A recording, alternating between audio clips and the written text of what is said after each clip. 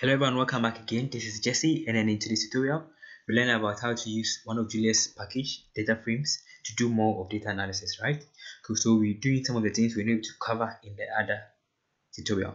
So first of all, you just need this package pkg.add DataFrames. If you don't have it, if you already have it, you just go straight away with using DataFrames to be able to have access to that package, right? Also, you need this package pkg.add request. If you don't have it, this package will help us to make HTTP request to a URL or a website to fetch data from it. Okay, so that is why we are using it. Now let's move on to some of the things. So we can just use whos to check for all the functions of this package, right? All the models and functionalities of this package. So data frames. So it's going to list all the functions that this package comes with, so that you'll be able to see what you can do with it. There are several things we can do. So some of these are some of them. So these are the macros you can work with, and then these are the normal functions that it comes with. There are several of them. Okay, so that is nice.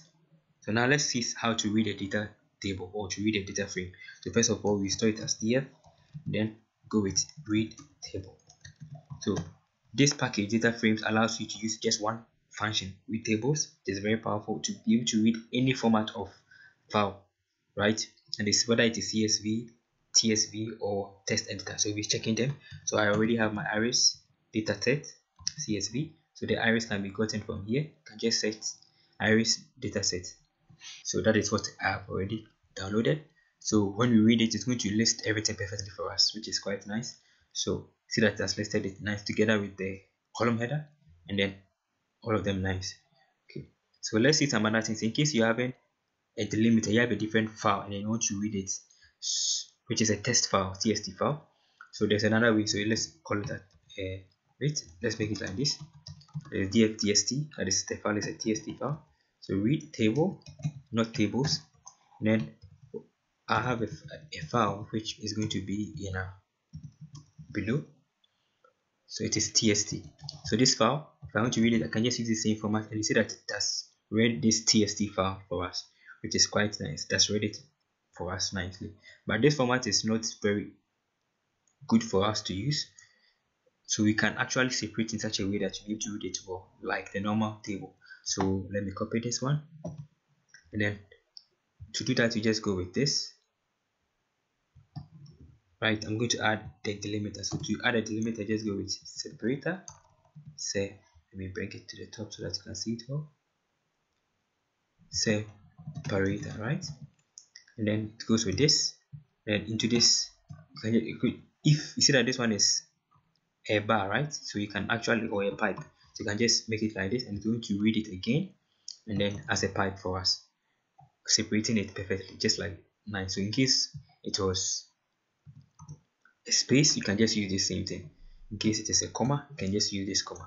So this one, because it was already a pipe, that's why we use this format. So it's going to read it nicely for us, which is quite nice. So now you can be able to analyze it well. So let's say if you have a file that is far away, it's on a different website, and then you want to read it. So to reading a file, reading a table, see what I've written, table from a URL. So we have a URL. Let's see how to be able to read a table that you have on a website straight away. So most of them, it requires a request, right, which I've already downloaded using this format. So now let's call it as, first of all, let's make a response to it. So we're going to use request. So request, right, and then use get streaming, and then inside this get stream, you're going to put your URL that you want to. So we have this URL that you'll be using. Then is bit.ly/chip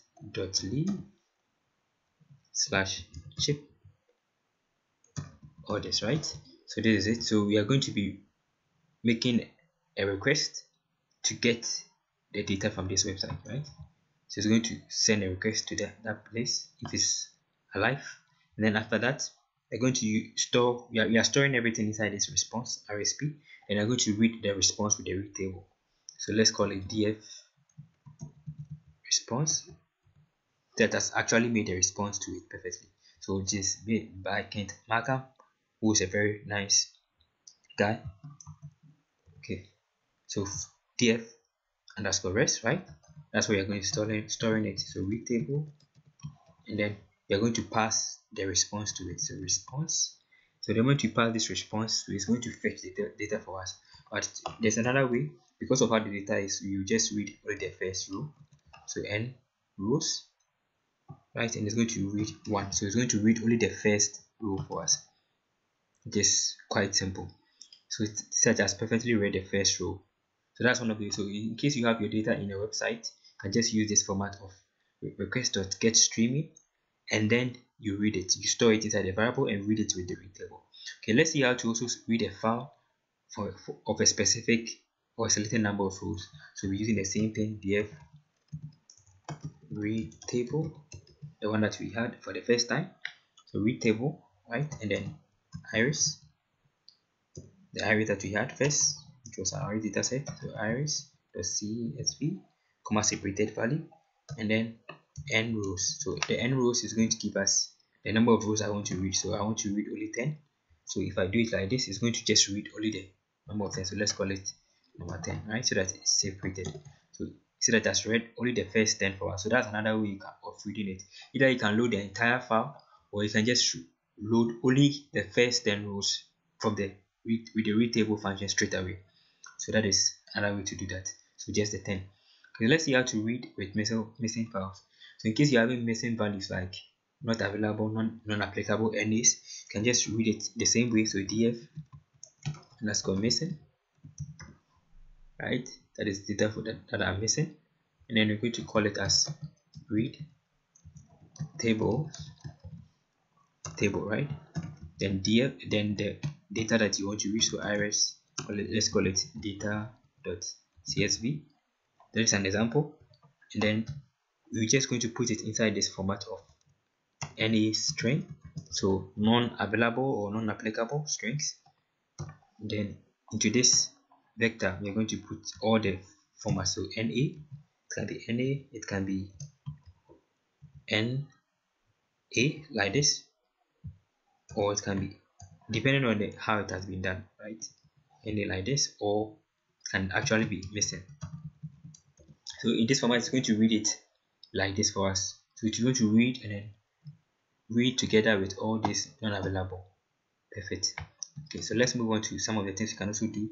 So these are the main things you can do with it. So let's see how to do the normal aspect of basics of after loading your data. So how do you print the first 5 rows? So just go with the head.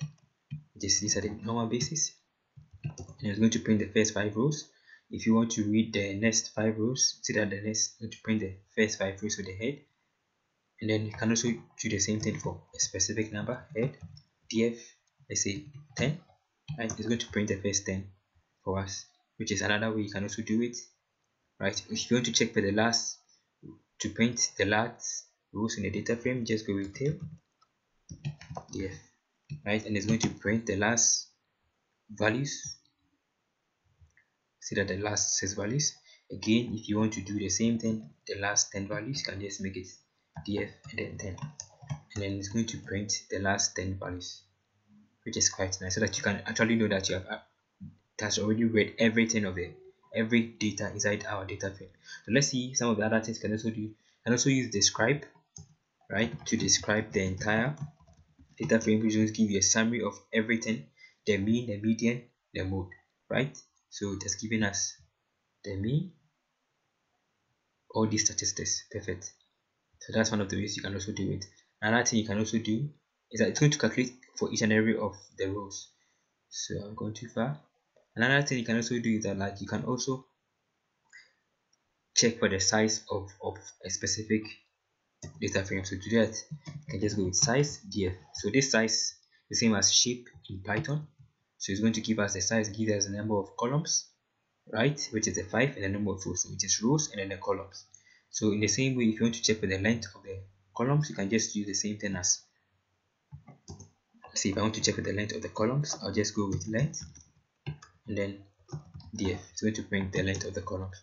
If I also want to check, see that that's printed for us. If I also want to check for the length of the number of rows, I just go with n rows, right? This is n row, so n row, not n rows. The moment you bring n rows, is when you are reading from a data table. For example, like read table, right? Then whatever you want to put the iris CSV, this is where you use the n rows, right? This is what you use. But if I want to read this particular function, just go with n row. So df, and then it's going to print it, which is 150. And then you can also do the same thing for the columns. So n columns, so n col, right? Then df, and it's going to print the number of columns. So this is a combination of the n rows. So df is just like the combination of n rows, right? And then n cols. So that is it. So it's going to print the rows in the column. That's how this one is like. Okay, thank you for watching. If you have any question or contribution, you can put it inside the comment section so that everybody can benefit. And then please don't forget to subscribe. Stay blessed.